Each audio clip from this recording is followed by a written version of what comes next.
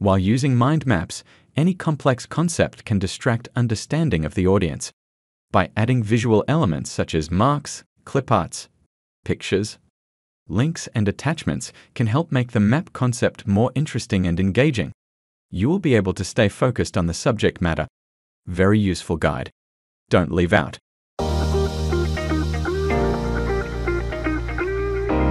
Hi there. Welcome to Wondershare EdrawMind. I am going to demonstrate how to insert additions like marks, cliparts, pictures, links, and attachments. Let's continue the video by showing these features in detail. Number 1. Insert marks. Marks are used to avoid monotony in the content and to show expressions like priority, process, directions, emotions, etc. 4 easy ways you can insert the marks. 1. Select the topic and press F9 from keyboard. 2. Go to Home tab and select Mark. 3.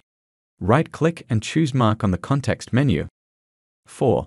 On the right sidebar, click the Mark icon to open the Mark pane. Click any mark from the Mark pane to add it to the selected topic. You can switch into another mark from the same group. Number 2. Insert cliparts. Cliparts make your mind maps vivid and readable. EdrawMind offers a library of clipart for users. Here are a few ways to easily insert the cliparts. 1. Select the topic and press Ctrl-Shift-I. 2. On Home tab, select Clipart from More option. 3. Right-click and choose Clipart on the context menu. 4. On the right sidebar, click the Clipart icon to open the Clipart pane. Double-click or drag and drop to add clipart into the selected topic. All the clipart is added as images, so you can change the style of clipart with the image formatting tools in EdrawMind. Number 3. Insert pictures. EdrawMind allows you to insert pictures into topics. It supports extensive picture formats like GIF, JPG, JPNG, ICO, BMP, TIFF, etc.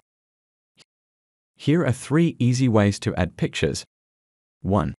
Select the topic and press Ctrl-Shift-P. 2. From Home tab, select Picture. 3. Right-click and choose Picture on the context menu. Choose a picture from your device, and your image will be inserted into the topic. By default, the picture will be added on the left of the text. You can drag the picture or use picture format to change its position. Number 4. Insert hyperlinks. Using hyperlinks in a mind map makes it easy for users to access other documents, applications, or websites. In EdrawMind, you can link to another page or shape in the current document, a file or application, an internet address, or a folder. To add hyperlink, 1. Select the topic and press Ctrl-K. 2. Go to Home tab and select Hyperlink from More. 3. Right-click and choose Hyperlink on the context menu.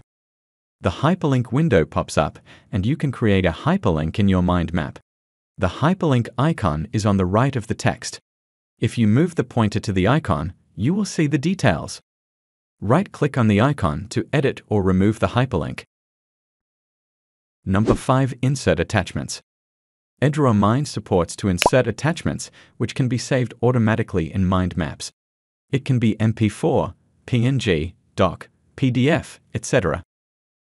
Here are 3 easy ways to add attachment. 1. Select the topic and press Ctrl-H. 2.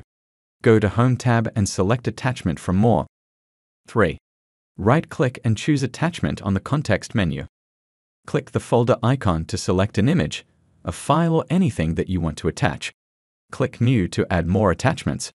Click Delete to remove an attachment. Right-click on the icon to edit or remove the attachment.